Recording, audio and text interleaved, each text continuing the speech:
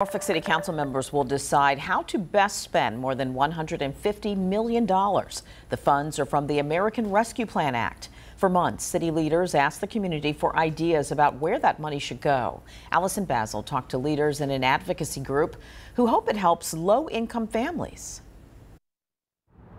Today, a group called the New Virginia Majority delivered a letter about this big to the Norfolk City Manager's office, and their top request is for a good chunk of money from the American Rescue Plan Act to go towards Norfolk public housing. $154 million of the American Rescue Plan Act money are up for grabs in the Mermaid City. Equitable distribution of this money to make life in Norfolk better. Today, NVM organizer Monet Johnson and community members hand-delivered that request to the city manager's office.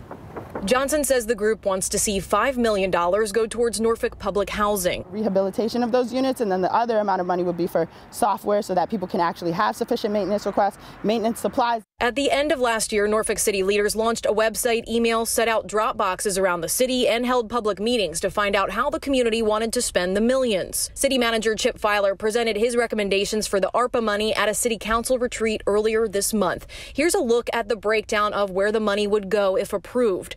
$48 million would go towards city services, while $6 million would help with broadband expansion. Johnson says she hopes needed aid goes to low-income families in the city. These are families, these are people, these are people with something to lose. So make them a priority. In Norfolk, Allison Bazzle, 13 News Now.